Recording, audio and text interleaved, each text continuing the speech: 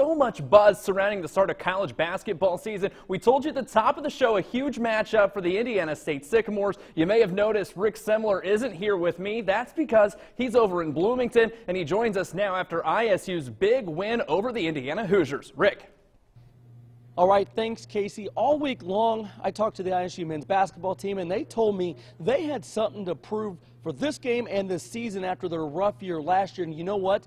They sent a message loud and clear to the Hoosiers tonight. The Archie Miller coaching era got underway at IU tonight, and the Sycamores weren't very kind guests. Jordan Barnes set the tone early. He came to play. 3, and he's fouled. He'd hit the free throw for the 4-point play to give the Sycamores a 16-6 lead. ISU was making it rain threes in Bloomington. Brenton Scott from distance. ISU stretches their lead out to 25-11. Hoosiers big man Jawan Morgan with a great one-on-one move. He scores inside after a slow start. IU trying to rally. Deron Davis throws it down. He had a nice game for the Hoosiers with 14 points. ISU's defense was awesome all game. Kedar Davis, the steal and hoop. How about this? ISU up 54-33 at the half. Jordan Barnes opens the second half with a 3 for ISU. The Sycamores guard had 18 points. ISU couldn't miss from three-point land. Bronson Kessinger from distance. They hit 17 threes, one off the school single-game record. ISU was 17 for 26 on threes. They shot 65% in the game from long range. Davis puts the guys in blue up 30. The pick and roll worked all game for IU. Morgan, the rim rocker. IU would score 6 straight in the second half, trying to get back in it. Josh Newkirk says 1, 2, 3. Hoosiers down 24.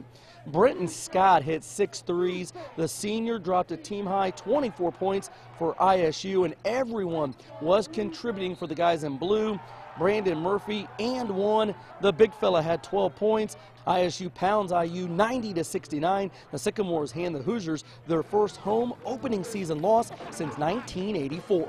We schedule it to come in here and win. I mean, it's not like we're coming here to take home a check, in a bye game. We schedule these games. We've always done it at Indiana State. We've won at Notre Dame. We've fought Purdue like crazy. The Indiana State's won in here before.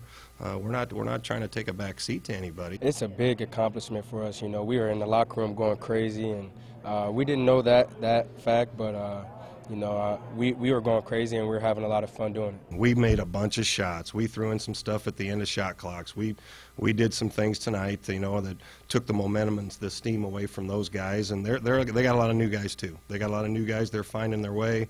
Our guys have been practicing very well. It feels good, Rick. It does. I'm not gonna lie. It does feel good.